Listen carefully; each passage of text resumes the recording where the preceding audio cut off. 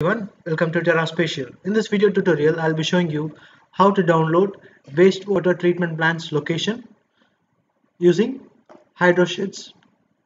So let me show you how to visit this website. Type in HydroSHEDS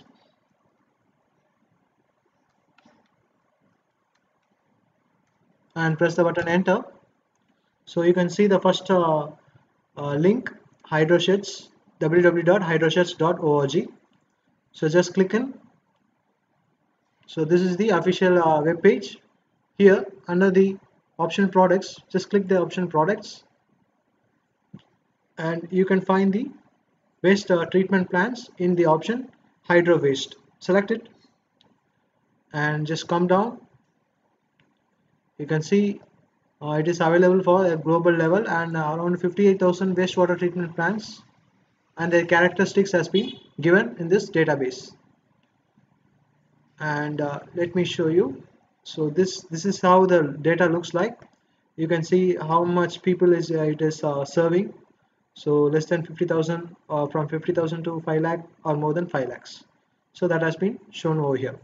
So let me show you how to download this. Just come down and you can see the button data download.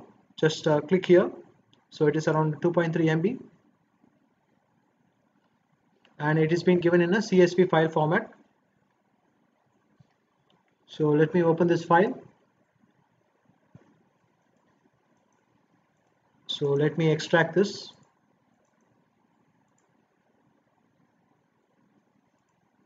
Okay, so I have extracted the file successfully. So let me open it and show you how the CSV file looks like. So you can see the region's name, country code. You can see the lat long look, and you can see the status and how much population is been serving. So likewise data can be found over here.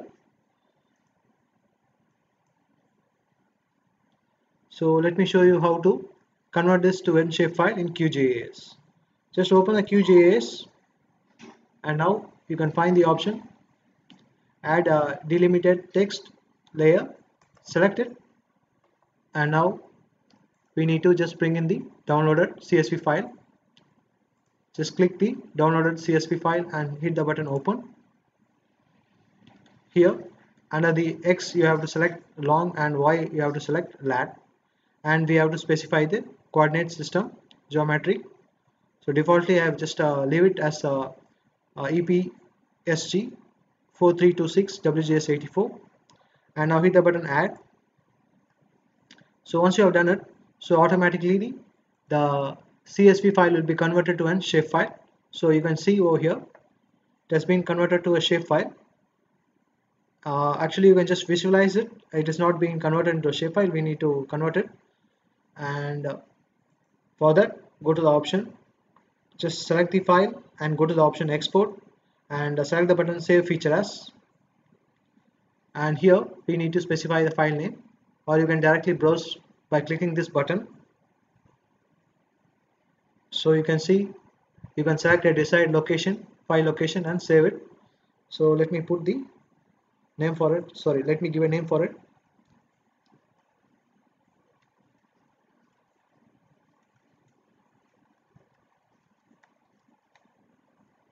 And hit the button save and hit the button OK. So you can see here it has been converting to a shapefile. So from CSV it has been converted to a shapefile. So it has been successfully converted to a shapefile. So let me remove the previous file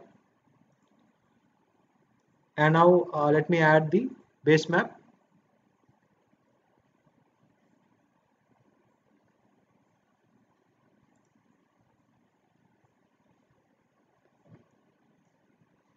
And you can see the locations.